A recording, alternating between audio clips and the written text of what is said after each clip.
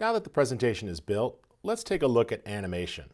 Animation should be used sparingly, but can add emphasis to bullets or denote a transition as you move between slides. Remember, the goal with animation is to pull the viewer back in.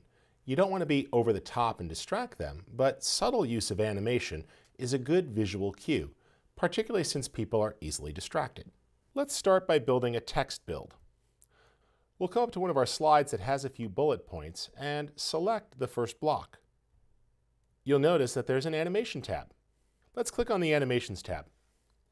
And you'll see here that we have some individual animation. Now, there are lots of different styles, and if you click on them, you'll get an idea of what they do. I'm a big fan of a fade. However, you'll notice different options, and with some of them, if you choose it, you can go ahead and access effect options to control them. For example, maybe I want these to fly from the left. Now, if you click to disclose this, you'll see several choices to pick from. And a lot of these are what I just simply say, obnoxious. And this is going to be distracting and should be avoided. Remember, the goal here is to not overwhelm people, but to go with something nice and simple.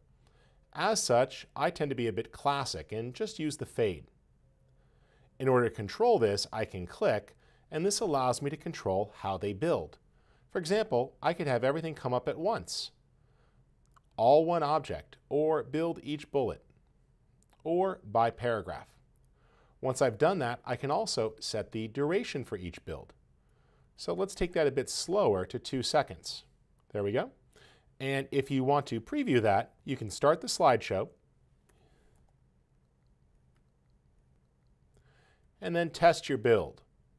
And I find that a 2-second fade or a 1.5 seconds is a nice gentle way to present information without it being too obnoxious.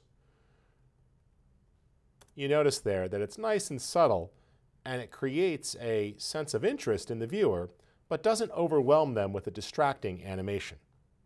To exit, just press the Escape key to return to the slide design.